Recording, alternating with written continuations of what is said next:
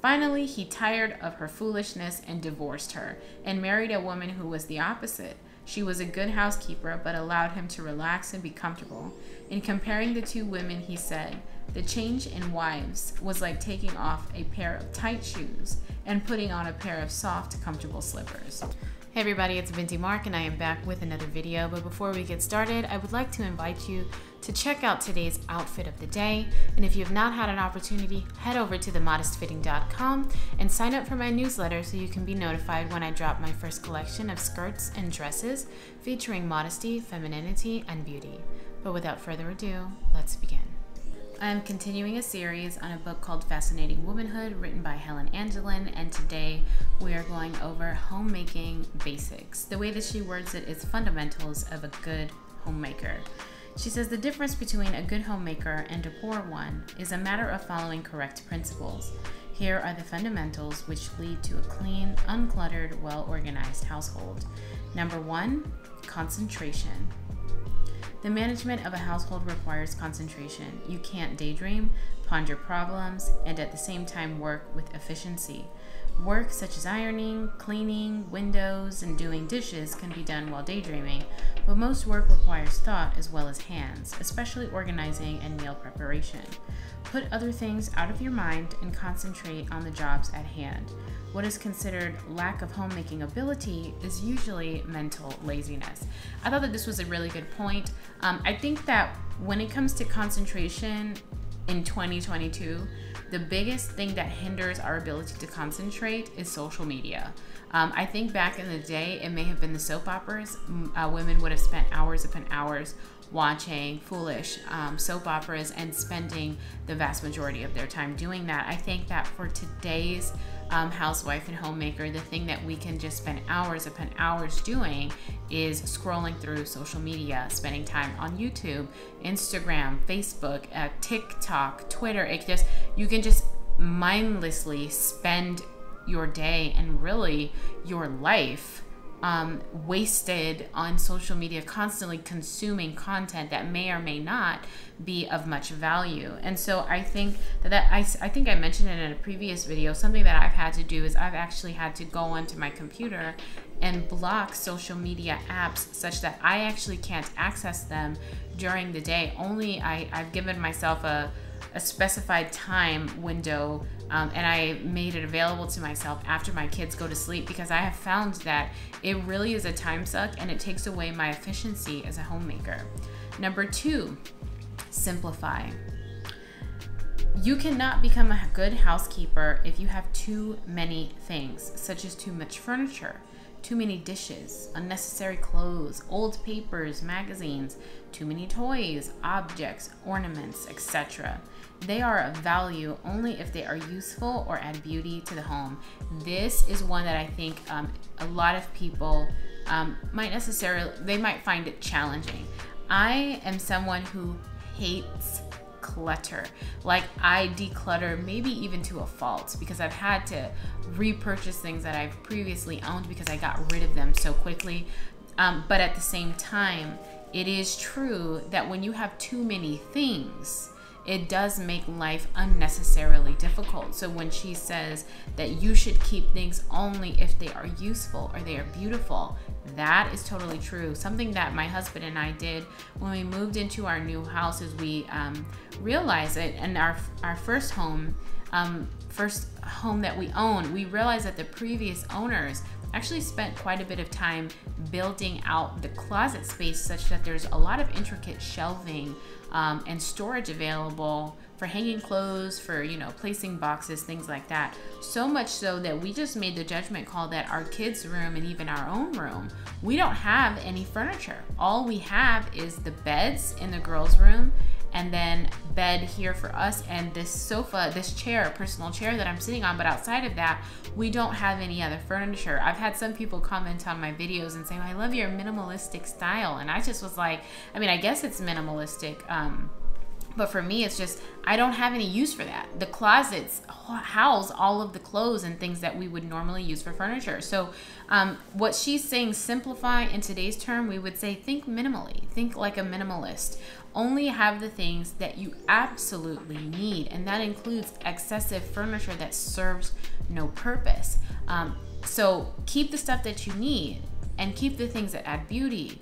But if it's not doing either one of those two things, gather it together and donate it. Get it out of your space. I do this a lot with my children's toys. We have a toy chest, and I told them that they can fill it up with as many toys as they want. But once it gets to the point that they can't close their toy chest, then they have the responsibility to go through and look at the toys that they no longer use, and we donate that. And that's something that I do probably every other month, because unfortunately their toy chest is always filling to the brim, just gifts from extended family and things like that. But I don't allow them to clutter up even their own space, and I don't allow our house to get cluttered up. We have only the things that we need and the things that serve a purpose.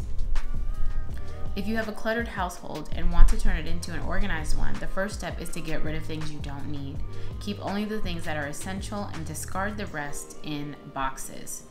In simplifying a household, everything should be either useful or beautiful. Have only enough useful and beautiful goods to serve your needs. In other words, an egg beater is useful and drinking glasses are useful, but you don't need 2 egg beaters and 40 glasses. Better to have too few than too many.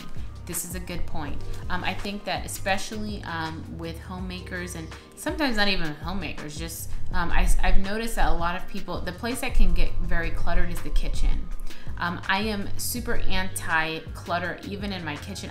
I hesitate to buy new kitchen appliances because the thing I hate the most is having a kitchen appliance that takes up space in my cabinets or on my counters that I am not using, that I constantly have to clean around because now it's in the way. I'm not saying that you have to get rid of everything in your kitchen, but if the things in your kitchen are not being used, you need to consider letting them go. Even if the things that you have only get used once, twice, or 3 times a year, they're still getting used. If you have something that hasn't been used in the past 12 months, that might be something that you need to consider getting rid of, because it's just taking up space and it's actually making your work as a homemaker for keeping the house decluttered and tidy unnecessarily difficult. Go through your kitchen, go through your kids' toys, go through your own belongings. Anything that hasn't been used in the last 12 months is probably something that you don't need. And if it's stored away in a closet, in a box, or in a cabinet, it's not adding beauty to your home. So 2 reasons you can let it go. Number 4, organize work and commitments. First, list work and commitments you do routinely. Meals, laundry, making the beds, tidying the house, vacuuming, grocery shopping, taking a child to lessons, mending, shopping, weekly cleaning. Then arrange them on a schedule so that you have a specific time to do everything. Next, list the things that you do occasionally, such as appointments, etc. To be well organized in getting your work done and keeping your commitments, use a calendar notebook. I mentioned this in my video where I covered the attribute of self-control, where what I did for myself and what I recommend for women is, I would say if you wake up on any given day and have no idea what your tasks for the day are, you're not following this principle of organizing your work and commitments. It is going to make homemaking a crazy making experience if you do not have order, structure, and discipline about the work that you're going to do. So this is be a recap if you watched that self-control video, but for those who didn't, I literally walked into my house and I took inventory of all the housekeeping and chores that would need to be done to keep this house in order. If you don't know where to start with that, what I did is I went online and I looked up what do professional housekeepers do. I looked up a house cleaning list that professional housekeepers do, and I pulled everything that I was like, this is what I want to keep. I discarded the things I didn't, and then I went around my house and said, and this also needs to be on that list. So I had a master schedule, and I sat down and I scheduled out the things that get done daily. Dishes get done daily, dinner gets done daily, making the beds gets done daily. I have my daughter who's still young enough that I have to bathe her, so that's on my list of daily chores. Anything that gets done daily, set it as a recurring task on your Google Calendar or whatever calendar you like to use. I like to use Google because it allows me to use my phone. Set it as a recurring tasks so that you know the things that you must do. Then there are things that may not get done daily, but they still need to be done routinely. You may need to mop the tile in your house once a week. You may need to vacuum the carpets in your house once a week or 2 times a week, or however often you need to do that. You may need to do a deep clean of the windows every 3 months. Sit down on it in your calendar, open it up and schedule it out. Space out the work so that you're not bombarded on, don't load everything up on Monday. Spread it out throughout the week. Spread it out throughout the month. Those things that recur every 3 months. Make sure that the 3-month things like washing the windows and cleaning the garage are not all stacked on the same day. Spread that out and look at it as a month calendar view so you can see what the feel and the rhythm of what your month is going to look like, and don't overload any particular day or any particular week. Space it out so that it's actually accomplishable. But what I'm telling you is you will need, it took me probably 2 days to sit down and really complete a master housekeeping schedule, but it is well worth the effort, because once you have it in place, all you got to do is open your phone and look at the tasks and knock them out. And then when you finished it, then you have time to sit and read. You have time to sit and scroll social media once your work is done. But you've got to come up with a master plan, a master schedule that you use to dictate how you're going to strategically use your time for that day, such that at the end of the month or even at the end of the week, the house is always in a state of general cleanliness and tidiness. And not because you said, oh, I guess it's Friday, so now I gotta sit and do a deep clean. No, you've been doing the cleaning incrementally throughout the week, such that at the end of the week, the house is clean. Number 5, organize your priorities. Work out wise priorities. Put first things first. To arrange priorities, list your 6 most important duties, then arrange them in order of importance. Consult your husband and children for their opinions. She provided an example priority list, and her example is my appearance, regular meals on time, a tidy house, the laundry, so washing and ironing, imperative shopping, and auxiliary things. I thought that it was really important and a good call out that she listed her appearance as something that is on her priority list, and it's actually number 1 on her priority list. I've had some people give me some pushback on some of the videos I've done about a woman needing to take responsibility and pride in her appearance. I've even had someone go as far to say that it is unchristian to place so much importance on the appearance. But honestly, I want to push back against that. When you have a job that you have to report to, you don't go unbathed and without your teeth brushed and with dirty clothes and disheveled hair. Why is it that an employer who pays you but maybe doesn't really care about you gets that kind of attentiveness from you, but your own family doesn't? I think that shows inappropriate levels of priority. If your male boss gets to see you bathed, dressed appropriately, and like you care, why does your husband not get that? That doesn't make any sense. Why is it that your husband and your children get the disheveled you who just rolled out of bed, and that's Christian, but to go to work and to bathe and perfume and get dressed and do your hair and put on light makeup, if that's what you do, that's being a responsible adult? Please. You can miss me with that. Responsibility, every woman, especially a married woman, and even a woman who is married and a mother of children, has a responsibility to get up, take care of your personal grooming, take care of your personal appearance and your wardrobe, and present your best to your husband and your children. One, for your husband's benefit and for your children's example. And then even still, it does something for you and your sense of self-confidence and worth to just go through the motions of taking a bath, combing your hair, brushing your teeth, putting on some nice clothes. You will feel better. I promise you. You will feel better if you take care of yourself. Your personal appearance should be on your priority list, along with having meals that are healthy and hot on time for your family, keeping your house tidy. I promise you, you will feel better. Some of the most enjoyable parts of my day is when all of my work is done and I just get to sit in this chair read, look out my window, watch the birds, visit my backyard for the bird feeders, and I look around and my bed is made, my house is tidy, the table has been wiped down, the crumbs have been swept from under the table, the toys are all put away. Like, I feel good in an environment that is neat and tidy. That should be on your priority list. If you feel like you're in a slump, it's probably because your environment is in a slump. Get your environment together and you'll probably feel your emotional state of well-being improve as well. Number 6, work.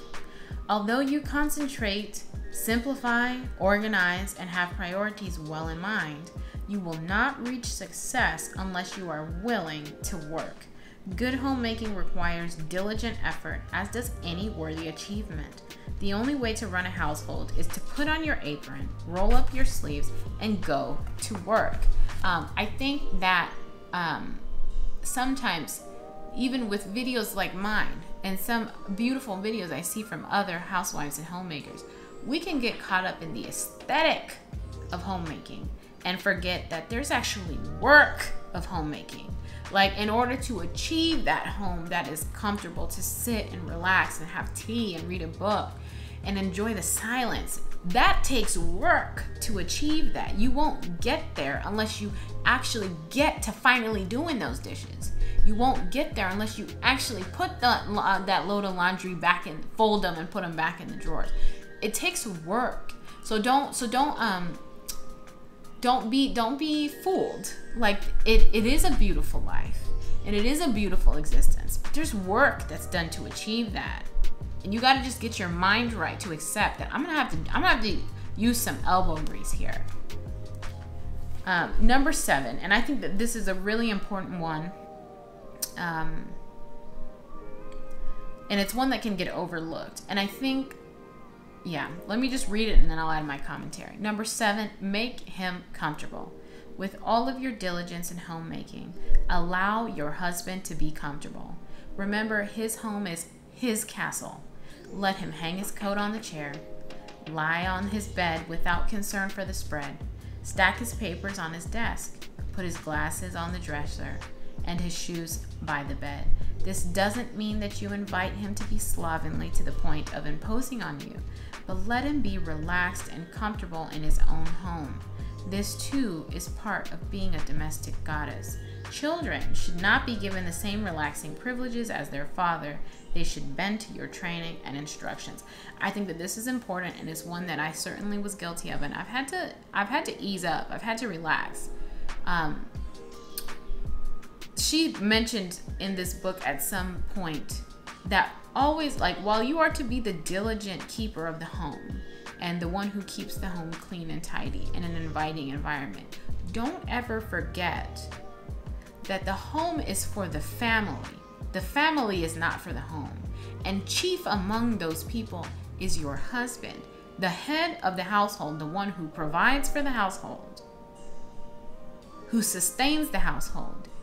You don't run behind him, nagging him about where he left his shoes or where he's left his socks. Like, okay, to some, you can, if it's really becoming a problem, in a sweet and respectful way, you can say, honey, baby, can you leave your shoes here? I'm trying to keep the floors clean, so if you could leave your shoes by the front door, that would be most appreciated. But after you've said it once or twice, leave that man alone.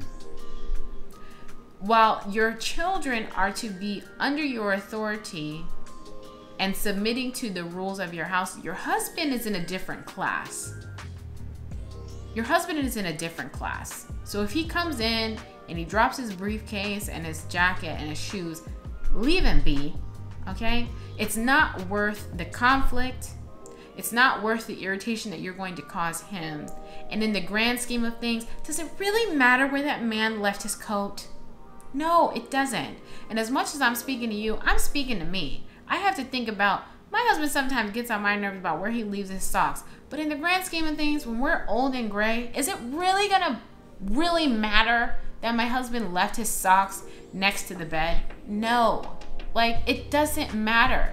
It's not gonna affect my health, my mental well-being, my financial standing, the emotional well-being of my children. The socks don't matter that much. Let it go. Your husband is in a class by himself when it comes to being the king of his castle. Give him some room, give him some space, get off his back. The home is to be a place of comfortability first and foremost for your husband. Before it is for the children, it's really for your husband. He's the one who's sustaining the household. Now I'm going to read another portion that she put in here. Now, I've said a couple of times, I've prefaced these videos with, hey guys, if you get this book, understand that I don't agree with everything in here. I've had a couple of people ask me, like, what are some of the things that you don't agree with? I'm going to read an excerpt that I had originally omitted on purpose, but I'm going to include it because I think that it drives the point home further, but it does it in a way that I don't like. I don't like this notion of mobilizing women to do the things that are expedient for them by using fear. I don't like fear-mongering tactics. And something that I've noticed in this book is that there is a common thread of do this or else. And I don't like that. I'm like, we can talk about the realities of things that can happen in marriages without saying, if you don't do this, then this is gonna happen. I don't like that, but it still drives the point home, so I'm gonna read it. So this is after she's saying, like, essentially, let your husband be, get off his back. For example, a man was married to a fussy perfectionist housekeeper. She followed him around, picking up after him, straightening the pillows, smoothing the rugs, picking lint from the carpet, and removing his clutter. Finally, he tired of her foolishness and divorced her, and married a woman who was the opposite. She was a good housekeeper, but allowed him to relax and be comfortable. In comparing the two women, he said, the change in wives was like taking off a pair of tight shoes and putting on a pair of soft, comfortable slippers. It drives the point home about how you want your husband to feel at ease and comfortable. I don't like the fact that she kind of, it's almost like a veiled threat. Like, if you don't do this, he'll find another woman who will, and even in a way kind of justifies that kind of behavior in men. That's sin, by the way. Okay, so that's an example of some of the parts of the book that I don't like, and yet she still is driving the point home about how you're not to be a nag to your husband about how the condition of the home. The home is for your husband. The husband is not for the home. But anyway, that concludes 7 basics of homemaking. This is certainly not a comprehensive list, but it's a good place to start if you're new to homemaking, and it's also a good review if you've been homemaking for a while, but you have kind of lost sight of just kind of like the principles of how to navigate the world of homemaking and being a housewife. This is a good one. If there's anything that wasn't mentioned but you think is an honorable mention and should be included on the list, please drop that in the comment section below. As always, thank you for tuning in, and I will see you next time.